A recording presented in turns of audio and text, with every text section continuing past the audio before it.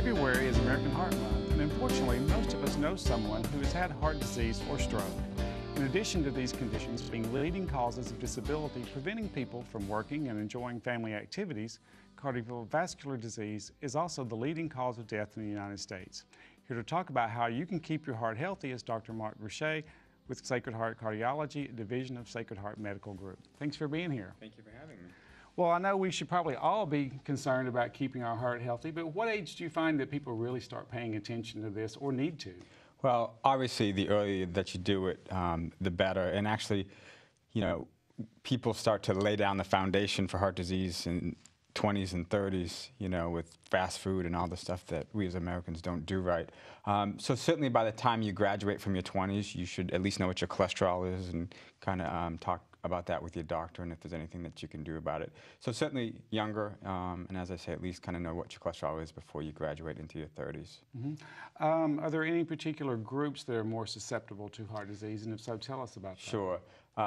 So obviously you don't want to smoke, and unfortunately there are too many people in the Panhandle that smoke. Diabetes is a big problem. If you have high blood pressure or hypertension.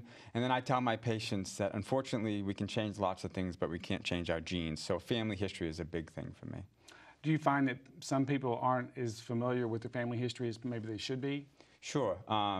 You know, they know that their parents may have had some heart disease. You know, I find that people can be adopted and they don't know. But yeah, paying attention to the family history is a big factor. What about medication? What kind of medications out there that could possibly regulate or stabilize this to some degree? So if your cholesterol is high or if you have risk factors for heart disease, the best class of medicines are called statins, the Lipitors, the Crestors. They are very effective. They're overall very safe. And they really reduce your risk of having heart disease and heart attacks. So if you have high cholesterol, and especially if you have risk factors, and especially diabetes, family history, then you can talk to your doctor about getting on some of those medications. Do those typically have any side effects or complications? Sure, they can. The real true complications are actually very few and far between. Your doctor will monitor your liver, which is the big thing. The biggest thing that people experience is they can get some muscle pains and muscle cramps, and there are ways to deal with that and changing the dose or changing the medications. Most patients tolerate these very well. Okay. Well, what about exercise? You know, we think of exercise increasing the heart rate, but is that something people should still be doing? And if so, does medication interfere with that? How does the exercise component fit in? Exercise is very important for a number of reasons. One, it helps strengthen the heart. If people do have heart disease and heart blockage, it can help you to repair the heart and to grow new blood vessels sometimes. And also, exercise raises your good cholesterol, or your HDL, which is protective of people with regards to heart disease. Okay. Well, a lot of times when we're talking about heart disease, we end up talking about heart attacks. What are some of the symptoms, and what should someone do if they feel like they're having a heart attack? So obviously the classic symptoms is a heaviness or a pressure across your chest. People can describe an elephant sitting on their chest, and that's sort of the classic textbook. But unfortunately, people can often present with what we call atypical, especially women. So even things like arm discomfort, back discomfort, some people can get jaw discomfort, and people have actually gone to dentists thinking that they're having a tooth problem.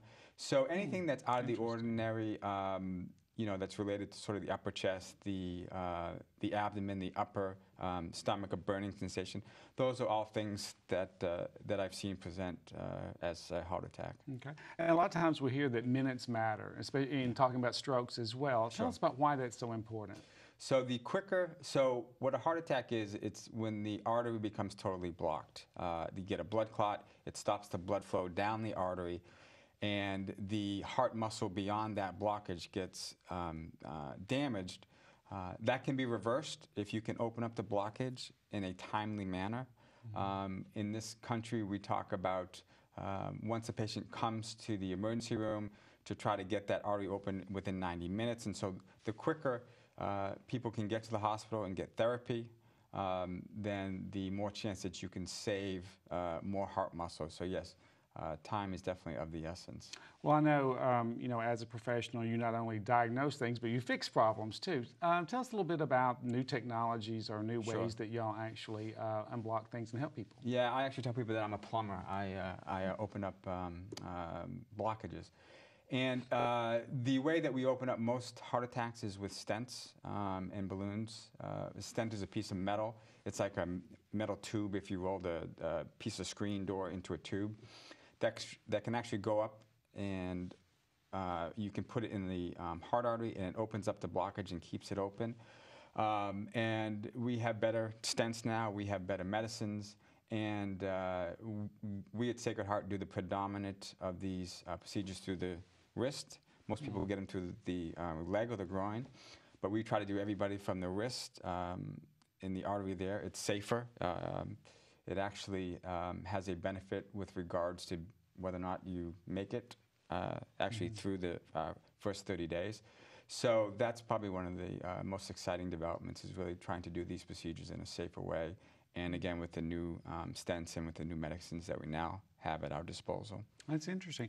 Well, after going through that, do most patients resume pretty close to what they were normally doing? Sure. You know, and it really depends on how big the heart attack is and how much heart damage you suffer. And obviously, the less heart damage and the quicker that you get therapy, the better off people are. And I've have people that I've treated who have had a heart attack, and you know, we take care of them, and then a month later they're playing tennis or, you know, doing all that stuff, and they've had where their heart has, if not recovered completely, pretty close to it. Mm-hmm.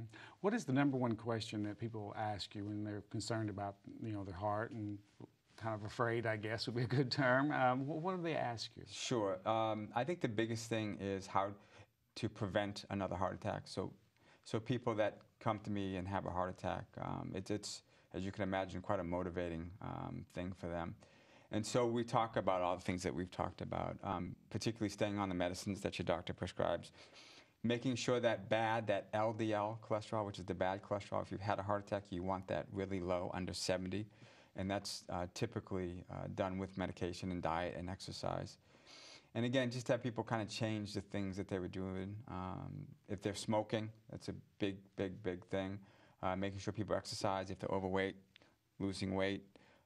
You know, cutting out all the fast foods and the, you know, a lot of the carbohydrates and all that stuff. But just sort of changing how they're living. Well, great information, and thanks for being here. We appreciate it. Thank you. We'll be right back with more Coming of Age and how you can be part of a group of local seniors who share an interest in travel and fellowship.